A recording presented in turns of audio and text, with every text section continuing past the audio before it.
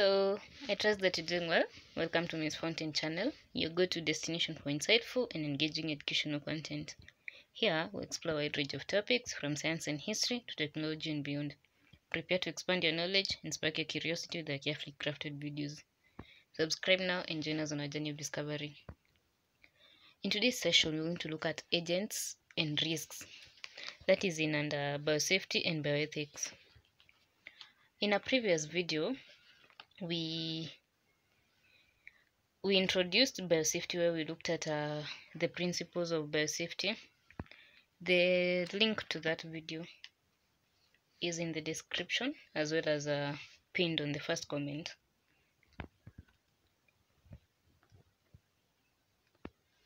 Agents create risks. I'm going to begin with looking at assessing a risk. Under assessing a risk must be identified. Also, the risk must be evaluated, it must be measured, and there should be a plan to minimize the risk. And you might be wondering, who determines an acceptable risk?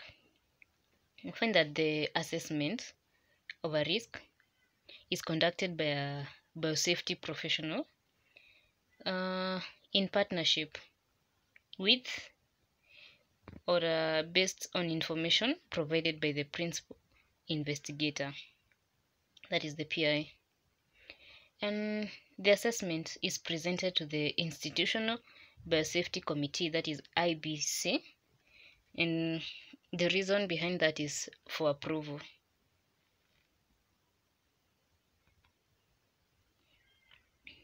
I'm going to look at identifying risk, and under this subtopic we find that for it to be identified as a risk, it should, or several things must have happened, and these include: understand the biology of the agent, also the susceptibility and transmission within the host, the hazards that are associated with equipment and procedures. It's important to note that the goal is to provide the highest practical protection and the lowest practical exposure. Evaluating a risk acceptability. Here we include all things that are included. We have the worst case scenario, that is what might happen, the likelihood of an event, the seriousness of the event or the incident, actions that are needed to resolve the problems. I'm going to look at risk assessment. Under risk assessment, several things are considered, and these are some of them. You might want to ask yourself, what is the organism? Is it wild type, attenuated, irradiated, or even chemically treated? What is the maximum concentration, the volume, or the infectious dose? What's the workspace like? What are the aerosolizing procedures,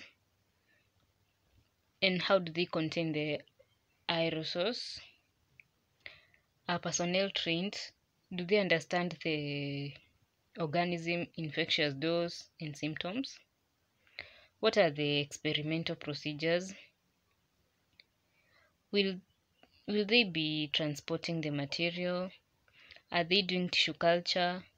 Do they have adequate containment equipment? etc. Those are some of the questions that seek to be answered under risk assessment. We are briefly going to look at risk groups, and these risk groups are important because they are used in risk assessment. We have 4 risk groups, that is risk group 1, risk group 2, risk group 3, and 4. Under risk group 1, we find that in these it's unlikely, or the agents in these are unlikely to cause disease in humans or even animals. There is low individual and low community risk. Under risk group 2, the agents may cause diseases, but these diseases are typically not serious. There is a low individual risk and low community risk, and the diseases that arise from these are treatable. That is in risk group 2. When it comes to risk group 3, may cause serious diseases, which are usually treatable. There is high individual but low community risk. So the individual risk is high, but the community risk is low. There could be serious respiratory agents. And examples of this in risk group 2. Okay, we didn't give an example in risk group 2. An example of such an agent is a human or even primate cells. There could also be patient samples. That is in risk group 2. Under risk group 3, where we've said that the agents may cause serious disease, which are usually treatable. There is high individual risk but low community risk. There could also be serious respiratory agents. And examples of such agents in risk group 3 is Mycobacterium tuberculosis. I'm going to look at risk group 4. This is they're serious, and the diseases arising from these or the agents in risk group 4. The diseases are not treatable. There is easy transmission. There is high individual risk as well as a high community risk. An example of this is the Ebola and the Marburg virus. Those are the risks that are in, those are the agents that are in risk group 4.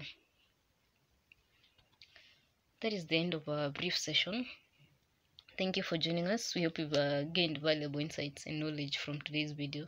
Don't forget to subscribe for more enlightening content. Remember, learning never stops.